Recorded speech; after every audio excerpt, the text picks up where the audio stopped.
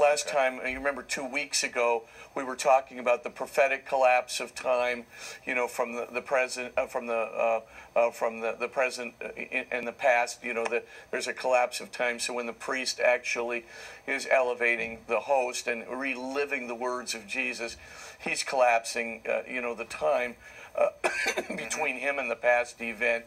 At which point, of course, that past event, you know, comes into the present, quite literally. Jesus' body at the Last Supper. We also talked about what's called the prophetic future and the collapse of time. So when Jesus is at the Last Supper, right, and he talks about, this is my body, which will be given for you. He's literally collapsing the time between the Last Supper and him on the cross, bringing his body into the species of the bread at the table at that very moment. So we were just trying to do an introduction about what was the Semitic mentality. How did Jesus see this? And of course, he has a view of sacred time. He doesn't have a view of secular time as we have today. And of course, he intends it in that sense. He believes his Father will collapse time, as God does collapse that time, to make the Eucharist present today and to make his body in the future present in the species at the table. These are kind of like foreign ideas to us, but we really have to learn them if we're going to learn what Jesus intended and to really see his real presence in the Eucharist. You know, we kind of talked about some of these Eucharistic miracles, and we can get into that again today. But I mean, again, some of them, you know, especially the one having to do with Pope Francis, is so utterly remarkable. I mean, you'll never think of the Eucharist in the same way again after looking at that miracle. I mean, let's face it, that you know, you really, there's really a good provenance of this host from the time it is discovered by a priest in the back of the church. He puts it into a glass to dissolve it and puts it in the tabernacle. He comes back a couple of days later. It's literally metamorphosized into this piece of flesh, you know. And you know, Pope Francis has at that time, Archbishop Bergoglio had, you know, photographs taken of it and wanted a record of what had happened.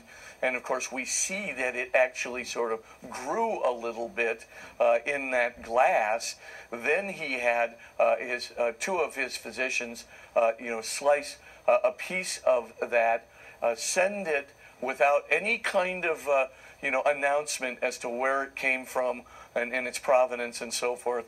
Just sent that sample to New York University, and of course they had about a team of 5 physicians looking at it, but the top one, who was the top forensic you know, physician in New York, literally said, well, I can tell you this came from the left ventricle, lower part of the left ventricle, you know, and but I can also tell you that this piece of flesh was removed while the heart was still alive and beating and in a state of real anxiety, because it is beating very fast. And the reason he knew that was because there were white blood cells embedded in the heart tissue. And of course, once the body dies, right, the white blood cells immediately diminish. The only way you could get that piece of heart tissue with the white blood cells still embedded in it and still permeating the walls of the membrane is to literally remove it from the person. Their heart is still beating, they're still alive in a state of anxiety, and to literally kill them and take it, or actually take it and kill them. You know, kill them by taking it. Now, we know that the church did not do this. I mean, for all intents and purposes, this is a completely enigmatic miracle. It's got a terrific provenance of several different doctors from the moment it was removed in the tabernacle all the way to the time it's up there in the Rockefeller you know, University in New York, up to the forensic test, up to the reporting of the forensic test, and even the photographic evidence prior to the sending of the host. And of course, with Pope Francis overseeing it all, it's really quite a remarkable thing. Now, I mean, you know, I look at this and I have, you know, that little handbook of, you know, it's just a little 25, 30-page handbook of contemporary miracles, and I have it described there. So if people have, you know, email access, I can send it to them. I don't want to burden my staff with sending a lot of hard copies, though. Right, exactly. If people have access to an email,